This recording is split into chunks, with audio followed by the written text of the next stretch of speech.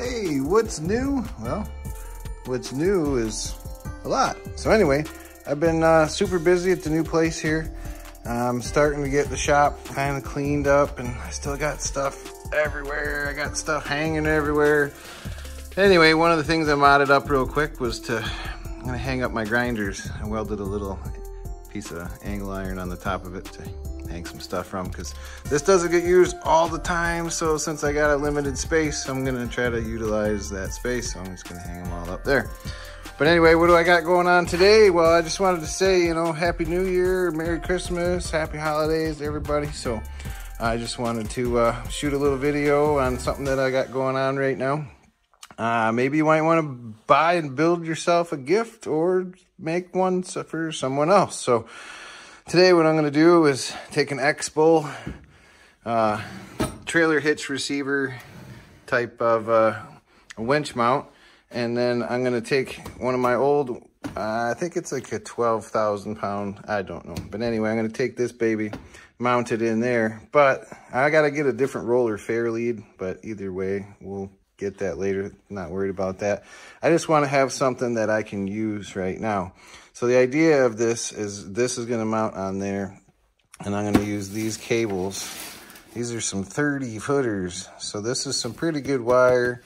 The idea is take these quick connects or Anders plugs. I have these on the other truck to, you know, you just plug it in the front end of the vehicle or back, wherever you want to have it, and then you just clip it onto a battery. So the idea of this new one, I'm going to wire this directly to this, so that way I'll be able to just clip these onto either the vehicle's battery or bring a battery with you, you know, in case you can't reach or whatever the case may be. So we're going to mount this all up, and I'll probably do a little video on what it's like when we're using it, but stay tuned. All right, now we got our cables. We got this mounted. I got one side I brought up higher just because it'll be easier to have my hands in a little closer. That one I couldn't really go up any higher because of the port where it plugs in the controller. Again, I need a roller fair lead, but you know, I ain't worried about that right now. But look at this cable. Crikey, mate, it's a joint. Now, this is not sponsored. This is just stuff that I bought. But anywho, I figured this might help somebody or give somebody an idea on what to do, or what, you know, just a couple ideas. So I'm gonna just wire this baby right here, okay? I'm just gonna take these wires off, go inside here, and what's nice, I don't even have to crimp on ends. I actually thought I was gonna have to crimp on some ends. I'm gonna put those babies on there.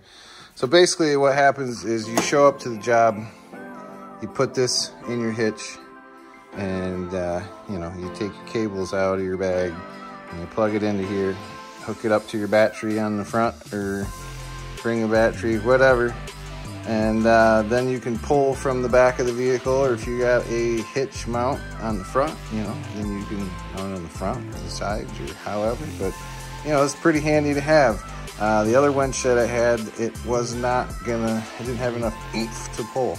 So this baby should work good now. So, anywho, I'm going to just throw this all together, and then I'll do a demonstration later, but it'll probably be quite a while. So, all right, we'll catch you later.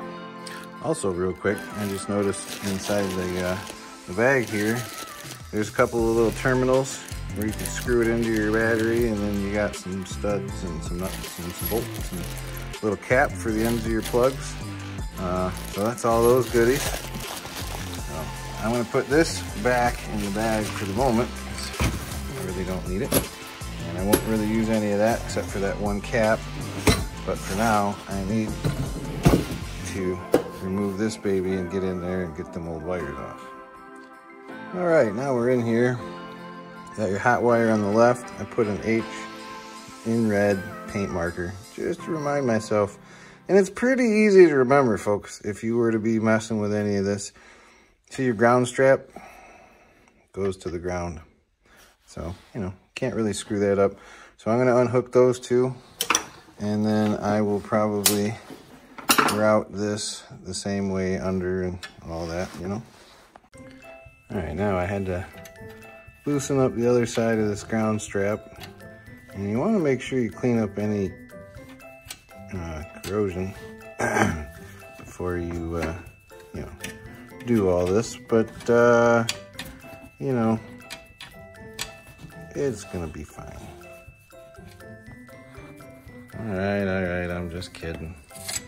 I'm gonna clean it up with this wire brush first, because that's pretty bad, right? Yeah, right there. All right, now don't do like I just did and forget something. See it?